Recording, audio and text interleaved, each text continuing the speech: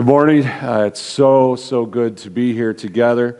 I want, at least this being Mother's Day, we want to honor the moms. We want to make sure that each of you women, not just moms, each woman gets a plant. There's a succulent back there for you to take. Succulents are great plants for busy moms because they're pretty low maintenance and that. So make sure you take one of those. And now we have a video, hopefully now anyway, we have a video to honor moms for Mother's Day. Hey Mom, on Mother's Day we talk a lot about what moms do, what the many beloved women do in our lives. Schedules, school, homework, holidays, birthdays, big moments. You know the drill. But today, we want to celebrate something more. Things that go unseen, but not unnoticed. You are a deep well of care and compassion, patience and sensitivity. You embrace sacrifice and service, and put dreams on hold, rest to the side, and treasure away so your family can have more. You burn the midnight oil, enter prayer closets, and wear down carpets, bringing our needs to the Lord. You are the tireless teacher, the weariless guard. You think deeply, trust truth, and speak blessings that flow for generations. You encourage and empathize, an ear to listen, and a shoulder to cry on, an outstretched hand and a gathering arm.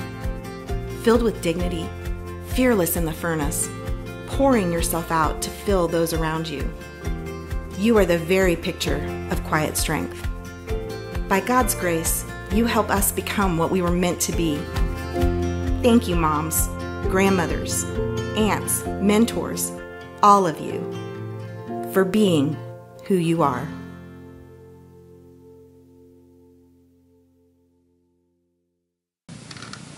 We're going to do call to worship. I'm so thankful for the grace of God.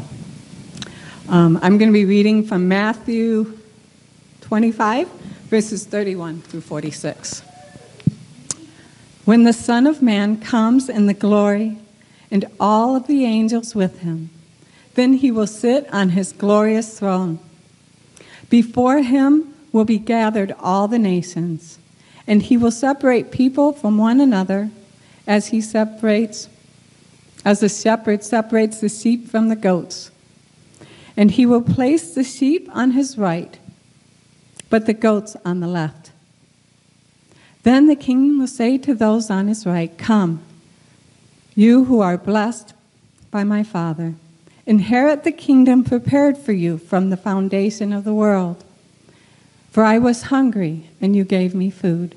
I was thirsty, and you gave me drink. I was a stranger, and you welcomed me. I was naked, and you clothed me.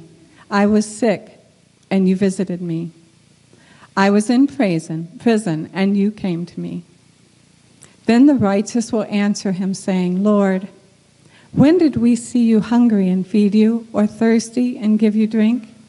And when did we see you a stranger and welcome you, or naked and clothe you? And when did we see you sick or in prison and visit you?" And the king will answer them, "Truly I say to you, as you did it to one of the least of these my brethren, you did it to me." Then he will say to those on his left, "Depart from me, you cursed, into the eternal fire prepared for the devil and his angels. For I was hungry, and you gave me no food. I was thirsty, and you gave me no drink. I was a stranger, and you did not welcome me. Naked, and you did not clothe me. Sick and in prison, and you did not visit me." Then they will answer, saying, "Lord, when did we see you hungry or thirsty or a stranger or naked or sick or in prison and did not minister to you?" Then he will answer them, saying, "Truly I say to you, as you did not do it to me, to one of the least, as you did not do it to one of the least of these, you did not do it to me." And these will go away into eternal punishment, but the righteous into eternal life. Amen. Father, we thank you so much that you are a great God. Very nice. And Lord, we've been reminded today how when we pray, it's not just a platitude of well wishes, but it is speaking to you, our God who hears us, our God who responds, our God who answers, who doesn't leave us. But Lord, you move, and you move in power and presence.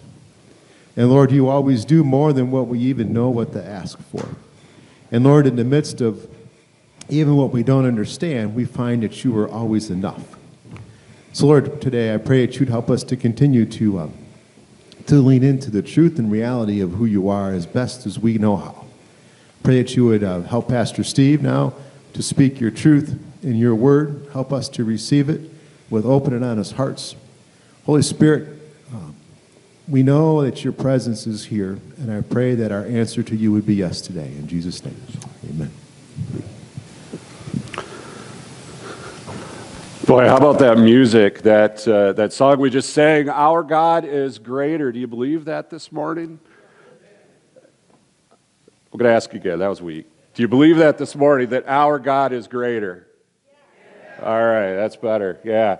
And I was thinking, that is such a fundamental, foundational truth to Christianity that falls right in line with what we've been talking about as we've been kind of going through the Apostles' Creed, these basic truths, theological truths of Christianity that give us an anchor to resist the influence and pull in this world that could cause a faithful follower, a Christian household, a church to drift away from what is real, what is true, and cave in to false teachings and outside pressures. And that creed came about so early on in the history of the church because it was needed then, and nothing has changed. That need still exists today. I don't know if you've noticed, but I have, that there's a lot of pressure for Christians to say that their viewpoint has changed on certain things, that we've evolved, or there's this term out there now of deconstructing. We're deconstructing the faith that we were taught and reconstructing, as kind of implied, of our own experience. And the reality is that, while that's not necessarily a bad thing, if there isn't an anchor in theological truth, if there isn't an anchor in what's real and what's true, boy, we're just going to be tossed about by the waves and left to every whim or curiosity that we might have. And that's not faith. That's not God. That's not Christianity. And so we recognize, in going through this series and looking closer at the Apostles' Creed, we recognize that this creed is a powerful proclamation. They're not just words that we say from time to time, not just words that we read out of the bulletin or out of our hymnal on occasion. But they are a proclamation in which we say, we speak, and we speak for the hearing of one another, and we speak for the hearing of God, and we speak as a reminder to ourselves that I believe these things.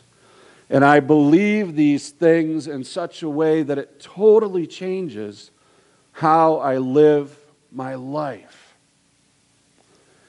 If you have your bulletin with you, pull out the insert that has the Apostles' Creed on it. I want us to read together up through the portion that we're going to cover today. So we're going to stop right before that last paragraph, okay?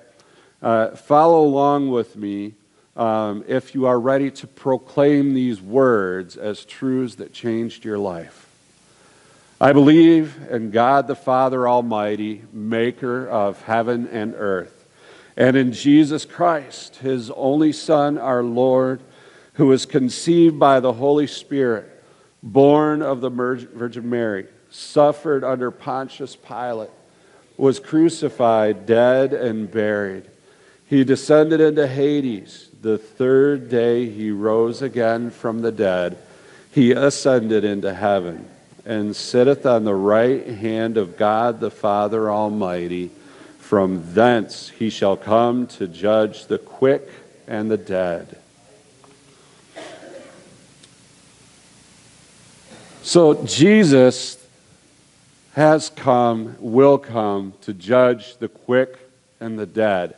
That's the portion that we're going to focus on this morning. And it's a portion that focuses on really the future role of Jesus. As the creed has progressed, we go from the truth and the reality of God, the Father, maker of heaven and earth, creator, to who Jesus was and what he has done in the past with his death on the cross and his burial and his resurrection, to what he is doing now that we talked about last week, sitting at the right hand of God, reigning over his kingdom and interceding for you and for I, to what he will do in the future. In this case, coming to judge the quick and the dead. Now, if you're sitting here listening to that and going, I'm good, because I'm not very quick, I'm pretty slow, it's not what it means. Okay, we gotta go back to what grandma or great-grandma may have thought of with the word quick. Quick, in this case, means living. Some of you may have heard or used the expression cut to the quick, right? If you clip your dog's nails, you don't want to cut them to the quick, otherwise they'll bleed. It's a mess, and drama and chaos ensues, and so on and so forth. But you're cutting to the living part of the nail in that case. So when we say Jesus is going to judge the quick and the dead, we're saying that he is going to judge the living and the dead. And that's the reality of what was recorded for us in Matthew's gospel that Tricia beautifully shared with us as our call to worship this morning. These reality, these words that as Jesus taught, he set before us this standard of, you know what, it's almost if he knew there was going to be things that were going to be argued about in church and debated, this doctrine over that doctrine, and some of the deeper meaning or significance of things, or what kind of music we use on Sunday morning in worship, or what kind of carpet we put down, or all those things, goofy things that churches will argue about at times. And Jesus stepped into this reality of belief and his judgment and talked about it in a deeply personal way in terms of how we treat the least of these, how we treat the least among us. And if there's one thing that all of Christianity across all time should be able to agree on, it should be how we treat the poor. Should be how we treat those in need. And in that passage recorded by Matthew, Jesus is saying, hey, church, how you treat the poor is how you care for me, how you interact with me. That perfectly describes your relationship with me. If you want to know whether you're spiritually alive or spiritually dead, look at how you treat the poor. If you won't bend your knee in care and service for the poor, then you haven't done so for Jesus. And the words that lie ahead is, you never knew me. And I don't know about you, as many times as I've read that and thought about that, I don't think there's any more terrifying words in the Bible than to think and believe I've lived a life of service to to King Jesus. And in that time of judgment, for him to say, away from me, you never knew me. Because I made it about something else. Because I made it about me, or I made it about, could we even say church activities and church business and things like that, and missed the point. That it's about how we treat those in need. And the way we treat those in need reflects Jesus within us. I want to share with you this morning from 2 Corinthians chapter 5. We're going to look at verses 1 through 10. And it gives, I think, quite a commentary for life on earth today.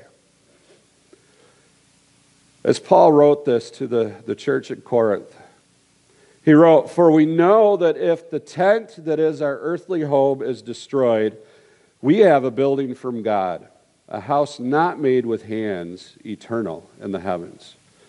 For in this tent we groan, longing to put on our heavenly dwelling. If indeed by putting it on we may not be found naked, for while we are still in this tent we groan, being burdened, not that we would be unclothed, but that we would be further clothed, so that what is mortal may be swallowed up by life. He who has prepared us for this very thing is God, who has given us the Spirit as a guarantee. So we are always of good courage. We know that while we are at home in the body, we are away from the Lord, for we walk by faith, not by sight. Yes, we are of good courage, and we would rather be away from the body and at home with the Lord. So whether we are at home or away, we make it our aim to please Him. For we must all appear before the judgment seat of Christ, so that each one may receive what is due for what he has done in the body, whether good or evil." And I think this is such a great commentary for life today here on earth, because as Paul wrote this, he was speaking to realities then, but we read this today and we go, man, there are some times that, if I'm being honest, I just don't really like the things I see going around me. And I don't feel at home in this world. And it's a reminder that for the Christian, for the follower of Jesus Christ, our citizenship is in the kingdom of God. And this earthly home is temporary for us. It is a temporary dwelling place, and so this place ought to feel uncomfortable. I've had conversations with some of the folks at New Dawn, and Michelle and I have talked about this with different folks who rotate through our upstairs for various periods of time, and really the idea is, this isn't your home. We want you to feel safe, but not comfortable, right? We want to give you a safe space, but we don't want this to be comfortable. And so at home, whatever our home is, our sense of home is a place where we feel fully comfortable. That's what gives us our sense of home. And that place for the follower of Jesus Christ is in the kingdom of heaven, not here on earth. So we ought to feel uncomfortable here. You ought to feel discontented. And I would add, if you are not, or when we are not feeling that way, then that should be a caution flag for us. And we might want to consider who or what has the greatest influence in our life, society or God. If we're comfortable in this world, in this mess, then that indicates a problem for us. Verse 5 here in 2 Corinthians chapter 5, reminds us that God has prepared us for this very thing through the gift of his Holy Spirit, which we'll talk more about next week on Pentecost Sunday. But he's prepared us through this whole very thing, through the gift of the Holy Spirit, as a guarantee, a deposit of what is to come, life fully in the presence of God. So the Holy Spirit serves as a guarantee of the promise of life fully in the kingdom of heaven. The Holy Spirit also is described in the Bible as our helper, our advocate in this world. God's word here in 2 Corinthians 5 goes on to tell us that we survive and thrive here because of the Lord. So though we aren't comfortable, we do well here. Things happen here only because of the Lord. Not our best efforts, but because of him. And accordingly, verse 9 says, whether we are at home or away, we make it our aim to please him. But I want to elaborate here briefly. Within the church in general, within our church, within other churches, there's often discussion that crops up about whether or not a certain thing or another is sin. You know, is this sin? You know, is it a sin to drink? Or in today's society, you know, is it a sin to use marijuana? Or, you know, is gambling a sin? So on and so forth. And many of you have heard in different settings me raising the point lately that that is completely the wrong question to be asking. See, if we are living according to the Word and we understand that our aim is to please him, we need to change the question to, is this sin, is this wrong? From that to, is this holy or does this please him?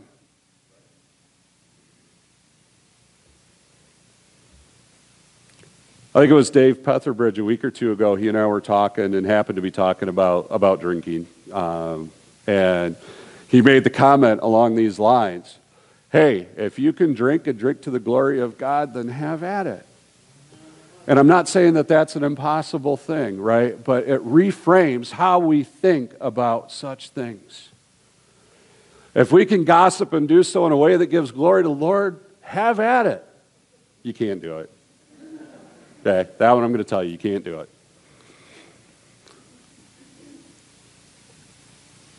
For the Christian devoted to serving and honoring God, which is a Christian, that our question needs to be, does this thing please him? Does this honor him? Is this holy? Not, can I get away with it? We have that mindset, we're well conditioned towards it, you know. We know how fast we can get away with driving across 61 and drive by the police and not get stopped.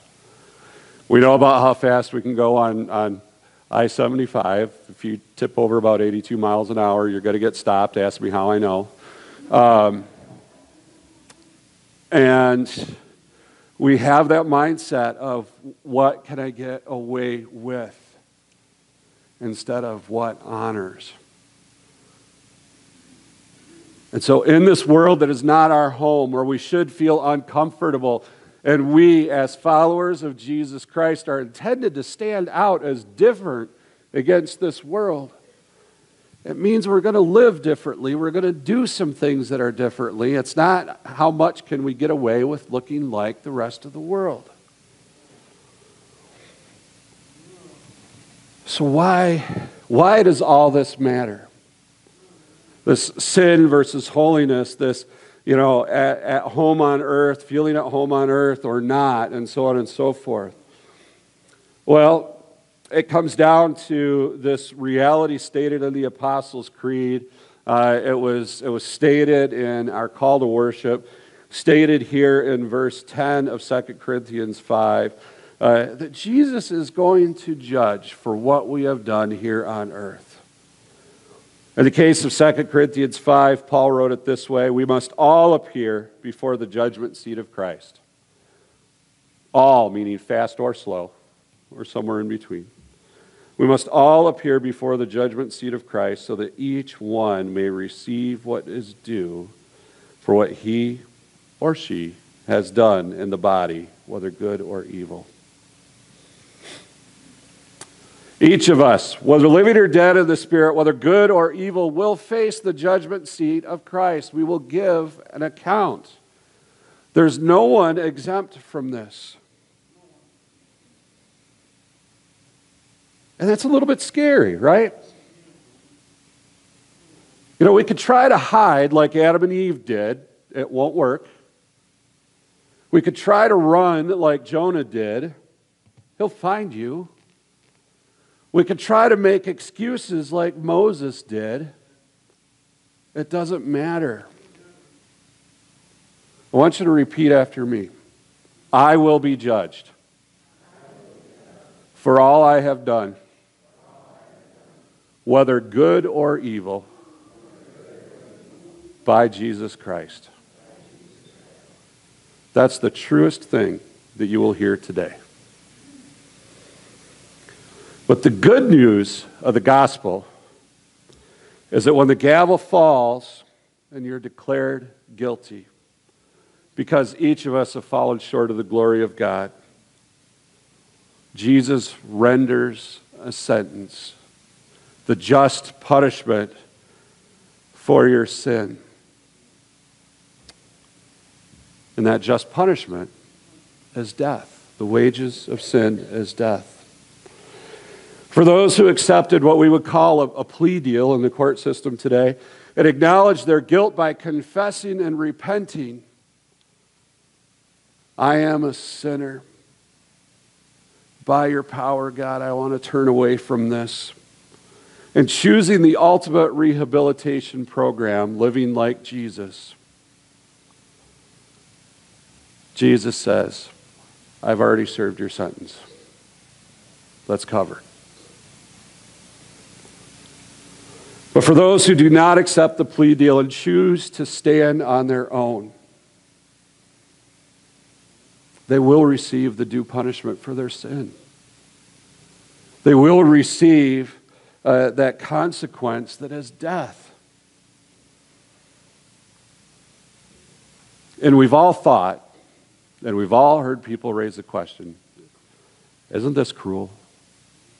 How could a loving God do just that? It's such a common question with an important answer.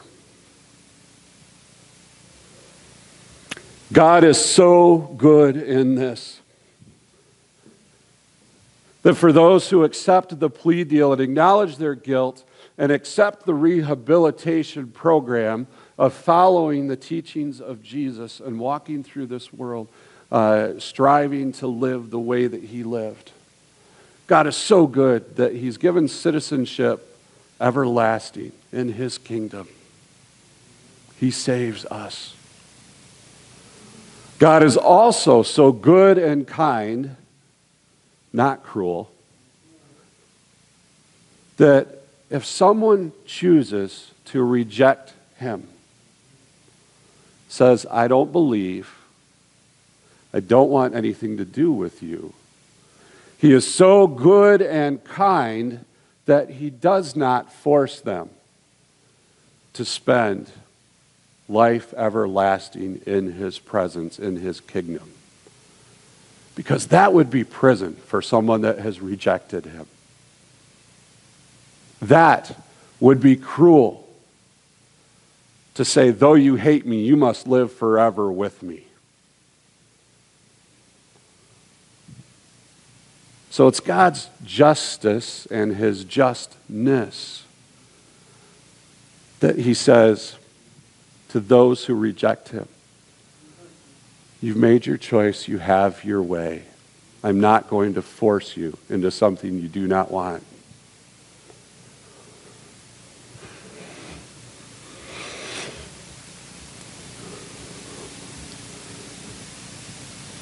So there's so much to say about living a life like Jesus. And it is a fundamental truth that there is a heaven and hell, and you have a choice to make.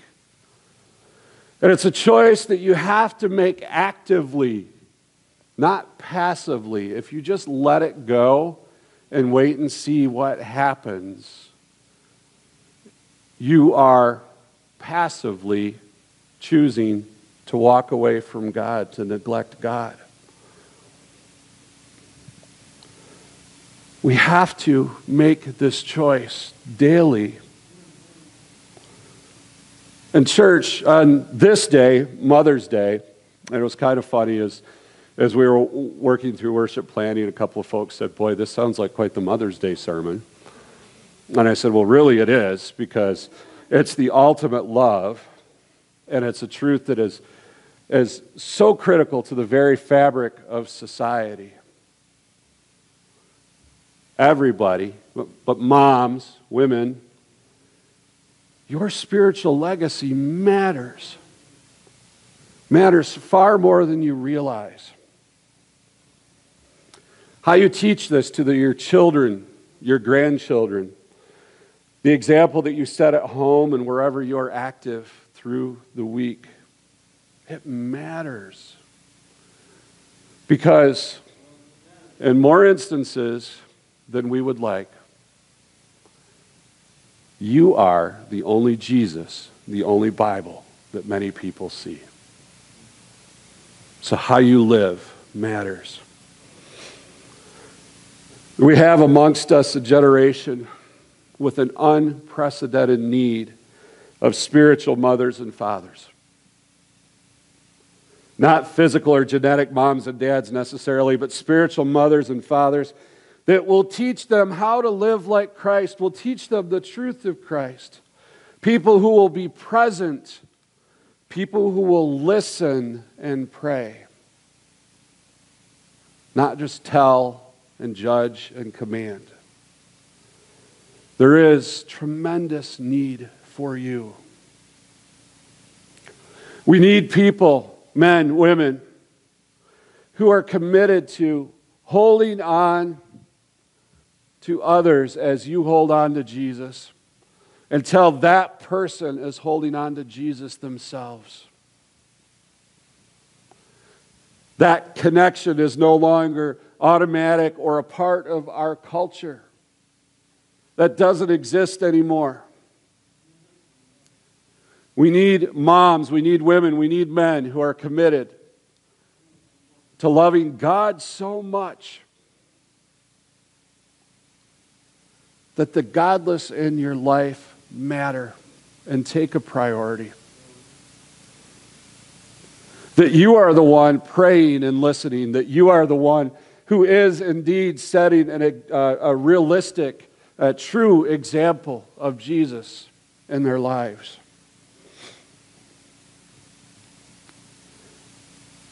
There's an old book called The Kneeling Christian, and in there it says that there is nothing the devil dreads so much as prayer.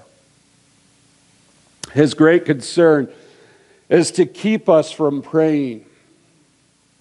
Someone has wisely said, Satan laughs at our toiling, mocks at our wisdom, but trembles when we pray.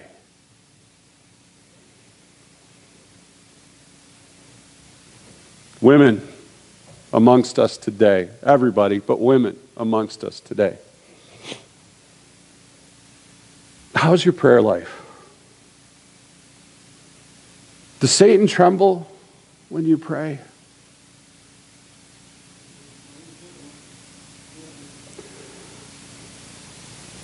I know for me, thinking about my childhood, I grew up in a Christian home. Blessed, so fortunate to grow up in a Christian home. Going to church, being taught the ways of God and His Word. And yet, I could think from the youngest age,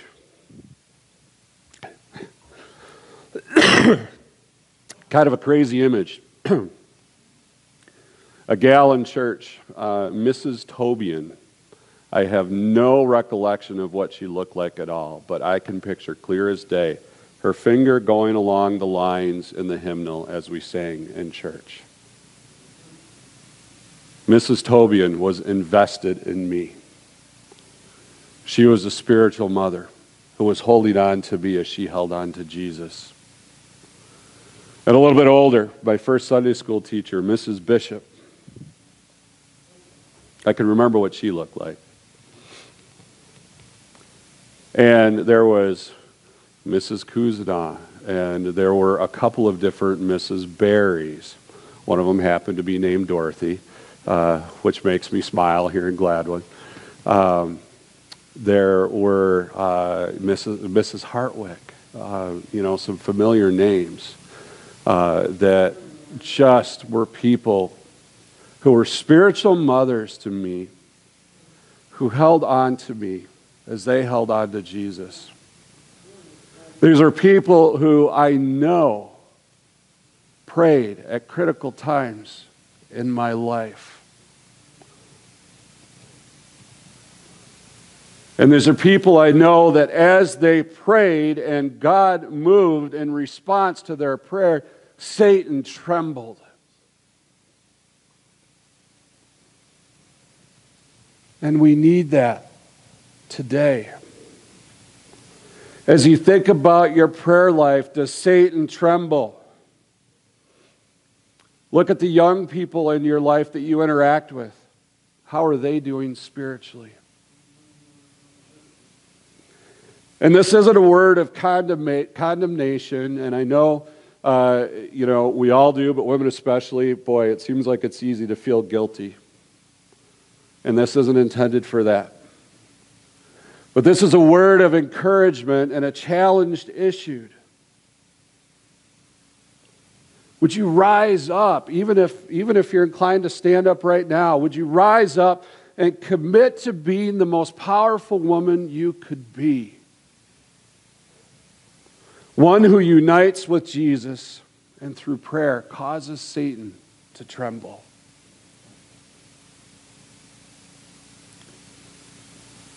That's God's Mother's Day blessing. That's His gift to all of creation through women who care and nurture, women who will hang on to others as they hold on to Jesus, women who will join with God in praying prayers that cause hell to tremble.